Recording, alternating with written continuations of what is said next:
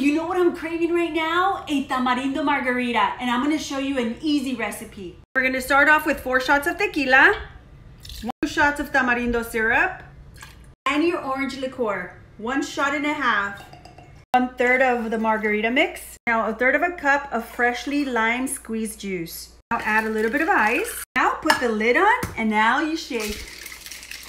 And keep on shaking, and more. Cut some slices of your lime. Rim your glass on the chamoy tamarindo paste, and then your tajin. Now add lots of ice. Now you serve. Garnish with the lime. Beautiful! Cheers!